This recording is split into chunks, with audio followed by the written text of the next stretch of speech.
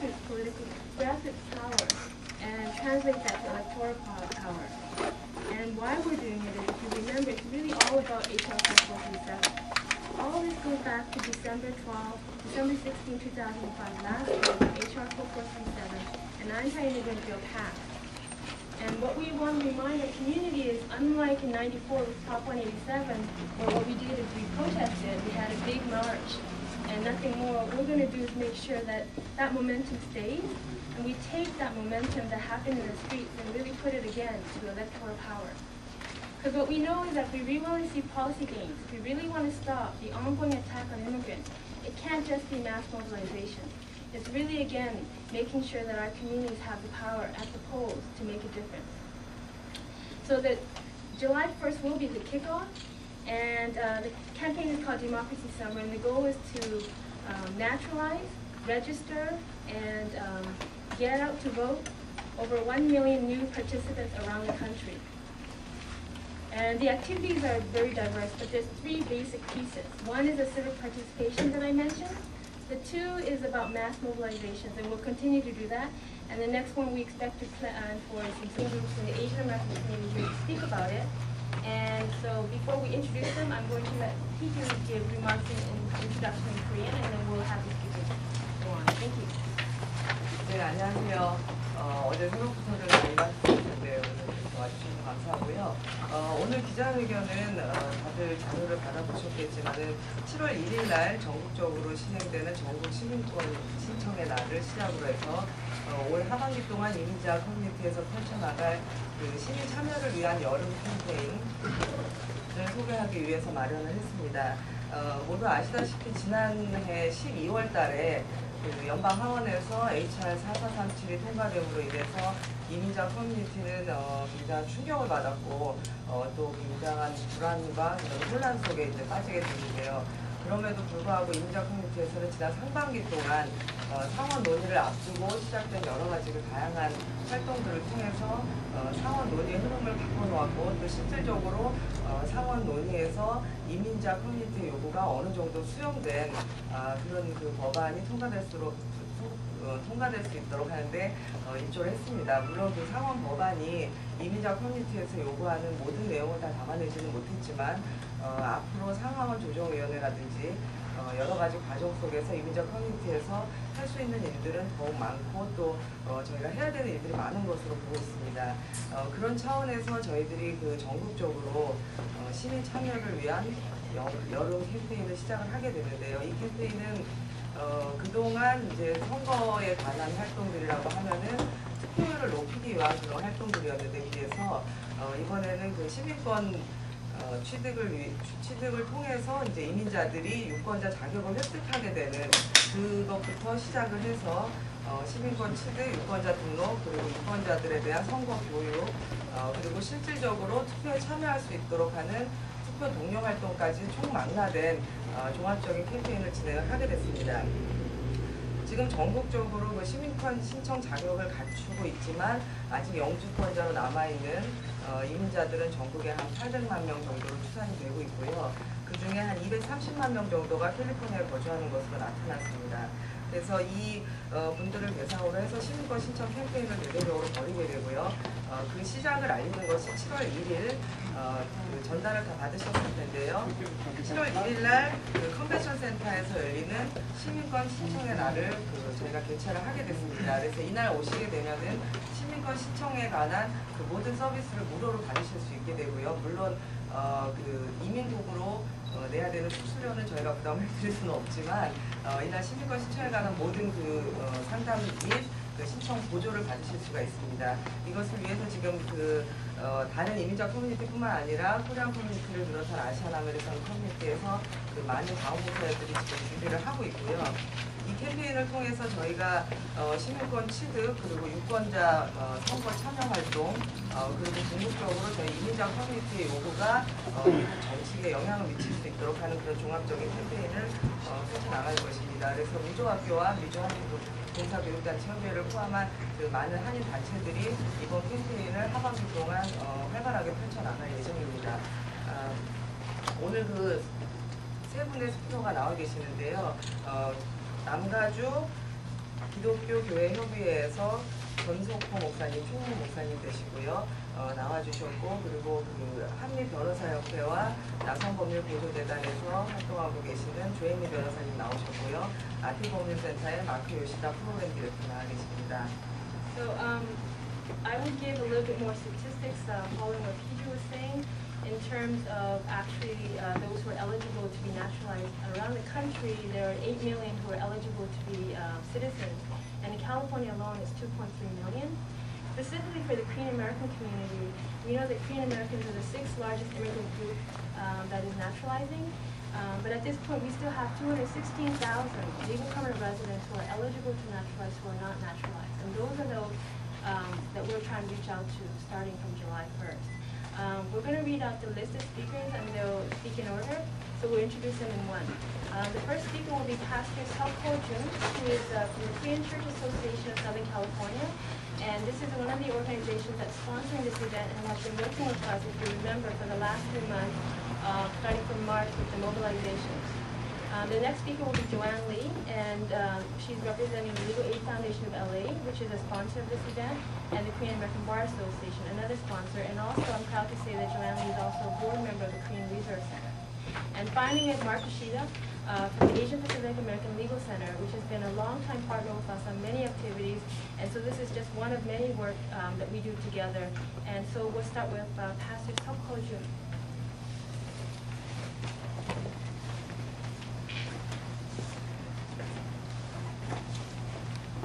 안녕하십니까.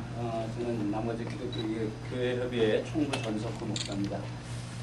아까도 일찍 와서 우리 관계자하고 얘기를 했는데 저는 시민권자가 아닙니다.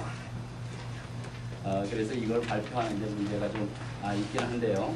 저도 이번에 7월 1일 날 강력하게 말씀하셔서 같이 가서 신청을 하려고 지금 마음의 준비를 하고 있는데 몇 달간 저희들이 교회 협의회하고 민족학교하고 같이 이렇게 거리 나가서 함께 캠페인도 벌이고 그러는 가운데서 이것보다는 정말 투표할 수 있는 그러한 많은 투표권자들이 있어야지 영향력을 발휘할 수 있다고 하는 그러한 것들을 이야기를 많이 했습니다. 그래서 7월 1일 날 그 컨벤션 센터에서 하는 그 최소한 300명 이상 한인들이 이렇게 요청을 하고 있는데 지금 제가 여기 와서 들어보니까 시민권 자격이 되는 그러한 한인들이 저 20만 정도 된다고 하는 그러한 얘기를 하고 있습니다. 그래서 그 중에 캘리포니아에 있는 많은 중에 LA에 사는 분들이 자격이 되는 분들, 저 같은 분들이 아직 많이 계시다고 하는 것. 그래서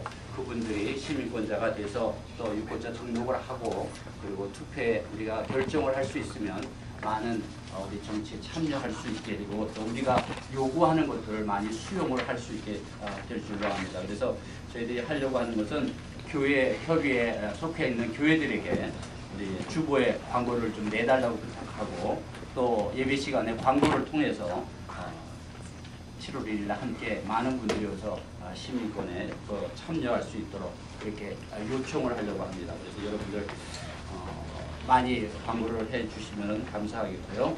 이번 민족학교에서 이렇게 또 여러 단체에서 이렇게 함께하는 그 일에 여러분들 많이 홍보해 주시기를 바랍니다. 그래서 교회 협의회에도 우리 함께 이런 모든 일들에 적극적으로 회장님을 비롯해서 모든 임원들이 함께 나아가기로 이렇게 결정을 하고 여러분들 이렇게 나왔습니다. 여러분들 많은 홍보와 또 많은 또 요청 바랍니다. 이상입니다.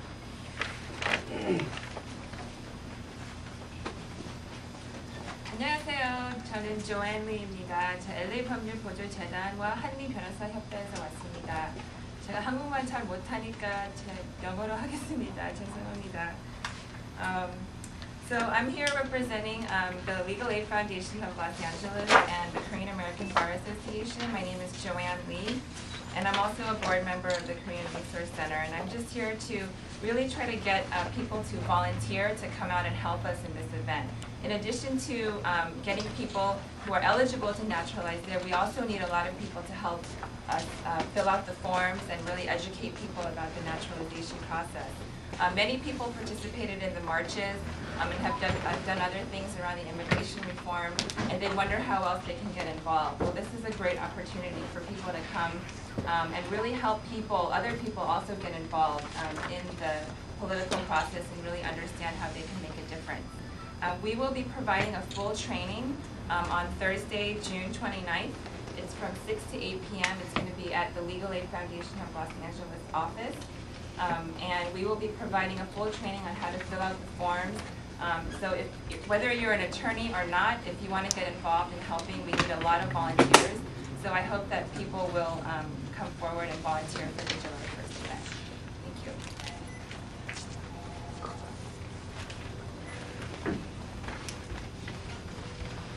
Good morning. My name is Mark Yoshida. I'm a staff attorney with the Asian Pacific American Legal Center. I want to thank Naturalization and KRC for having this press conference and to all of you for coming. I'm going to go over very briefly the requirements for citizenship, the process that applicants will have to go through in order to become citizens. Then I'll talk a little bit about the workshop, what people should expect when they go to the workshop, and the documents that they should bring there. And then I'll just follow up with some reminders and some tips for all the applicants. So as far as the requirements, if you want to take a look at the purple sheet, it's fairly information-packed, so I'm not going to spend too much time with it. You can take a look at it a little bit later. I'll just go over very briefly the requirements. The first is the applicants have to be at least 18 years of age. They have to have been lawfully admitted to the U.S. as a permanent resident, which basically means that they're permanent residents, that they have green cards. They have to have continuously resided in the U.S. For at least 5 years from the time that they became permanent residents, to the time that they filed their applications. They have to have been physically present in the U.S. for at least 2.5 out of the past 5 years, and they have to have resided within the district for at least 3 months. They have to show what's called good moral character, and it tends to be kind of a technical issue, but basically if they don't have any criminal record, they should be okay.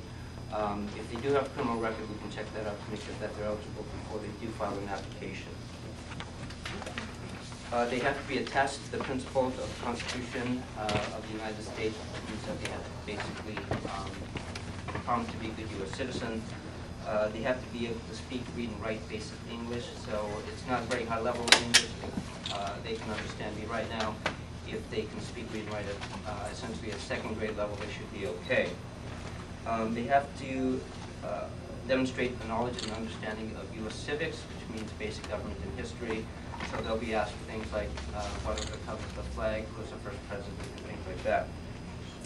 And they have to take an oath of allegiance, which is the final step of the application process. That's where they go to a big ceremony, raise your right hand, and promise to be a U.S. citizen. So those are the basic requirements in a nutshell. The process is what an applicant wants to do is first to make sure that he or she is qualified for citizenship. So they would go through the eligibility checklist to make sure that they meet all those qualifications. They would file their citizenship application, and that is this form here. It's not as big as this, but basically this is what they're going to be completing. They would submit this to the Immigration Service with their photographs, a copy of their green card, and the application fee. The application fee for most applicants is $400. For applicants who are at least 75 years of age or older, have to pay only $330. So it's a little bit cheaper for the elderly. And that payment can be in check or money order. After that, they will have their fingerprints taken by the Immigration Service. They'll get an appointment notice from them for that. And then after that, they'll have an interview with the Immigration Service. This is the part that people tend to be very nervous about. It's just an interview, it's not a trial. They will be asked questions about their applications to make sure all the information is complete and accurate. And during that time, of course, their English will be assessed. The immigration officer will be asking them questions in English, and the person will have to respond. They will be taking an examination on the government and history. It's basically a test of 10 questions. At least, if they get at least 6 correct, they'll pass. And there's a dictation, so they'll be asked to write a simple sentence in English, and that's the basic interview. Assuming they pass the interview, they will be scheduled for a swearing-in ceremony. Again, that's the final step, which will be about a month, 2 months later. And at the ceremony, they will get their certificate of naturalization, and they become citizens. Now the workshop itself on July 1st, we will be helping people with their applications. So people will be screened for their eligibility. We'll have immigration attorneys there talking to people, making sure that they are qualified for citizenship. And if they are, then they will be helping with their citizenship applications, the N-400 form. And we will have all the forms available at the workshop so people don't have to bring those in. We will take their photos, we will make a copy of the green card, and we will have information and materials so that they can prepare for the interview. In order to make this process go as quickly and as easily as possible, people should remember that there's some information, some documentation that they should bring to the workshop. And all of that's listed in your packets. It's on the back of the flyer. I'll go through a few of the more important things. At the very top, you'll see there needs to be a check or money order for $400. Again, for applicants who are at least 75 years of age, it's only $330. People should bring in the green cards. It would help if they brought in a copy of the green cards that they can include with the application. If they forget that, that's okay, we'll make a copy there. They should bring a list of all the trips that they've taken outside the U.S. since they became a permanent resident. And so they should look through all the passports and try to figure out when they left and when they came back to the U.S. and what countries that they went to. Passports tend to be very difficult to read if you take a lot of trips, so if they can't figure it out, then bring in the passports and we'll try to unravel that for them. They should bring in a list of all the addresses of where they live for the past 5 years, and they should bring a list of their employers for the past 5 years. If they've been married before, if they have any children, they should bring information as listed here. And probably the most important thing is if they've ever had any run-ins with the law, if they have any kind of criminal history, they should bring in a record of what happened to them. This will help us to determine whether or not it's a good idea for them to file the application. The last thing an applicant wants to do is file an application and not have that information available, because if it turns out that they're not eligible for citizenship, they'll find out at the interview. And at that time, if they're deportable, they'll eventually be sent to notice to appear in court. So it's very important that we get all that information upfront before we file any kind of application. So we do encourage applicants to get that information to us. If they don't have the information available by the time of the workshop, that's okay. We still help them with the application, but we will not file it until we have all the information available and that we've had a chance to review it.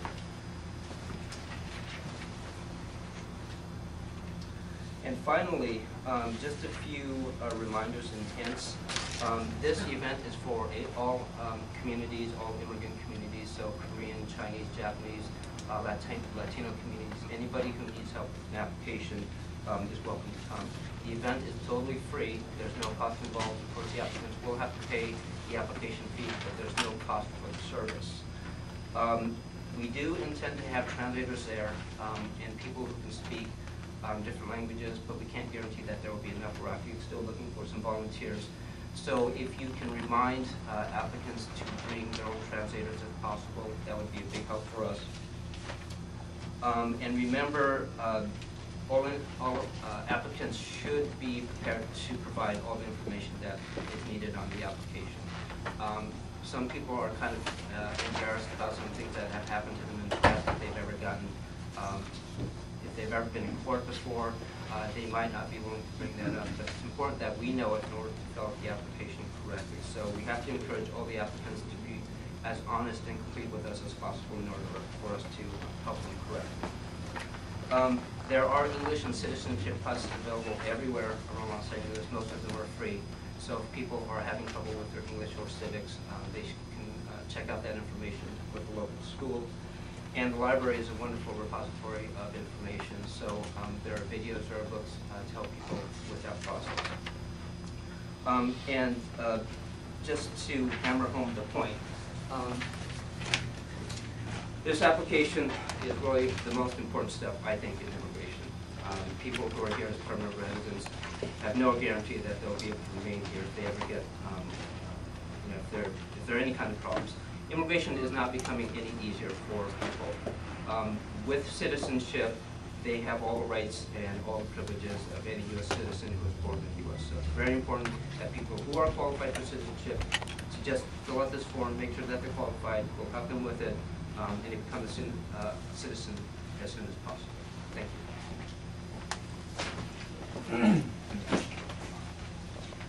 Thank you to Mark and speakers. They're not here just to give important information, but again, this is a coalition effort, and they represent organizations that are key to making July 1st a success. We should also mention again that it's not, as Mark is saying, just within the Asian American community. This was specifically a press conference to announce it to the Korean American and Asian American community, but we are working in coalition through the We America Coalition in LA, and that includes groups that are working in the Latino community from Carecen to Churla to the Mexican Confederations and Hermandad Mexicana and other Latino organizations. As well, a reminder that this is a national event and it's part of the We Are America Alliance, which NACASEC is a part of. And what we're trying to do again is to realize that immigrants have a real potential to make their voices heard. And in order to do that, we really need to create a seamless path towards citizenship.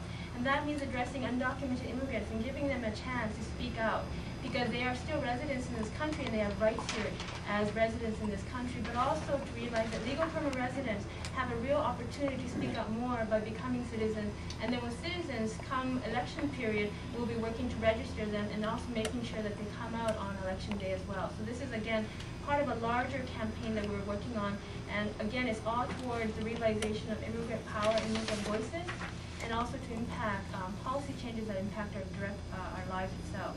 Thank you for attending this press conference. Gigi will say some more closing remarks, and then we'll open it up for questions. 예, 지금 여러분들께서 말씀해 주셨듯이 이 시민권 신청의 날로 시작되는 그 시민 참여를 위한 여러 캠페인을 전국적으로 지금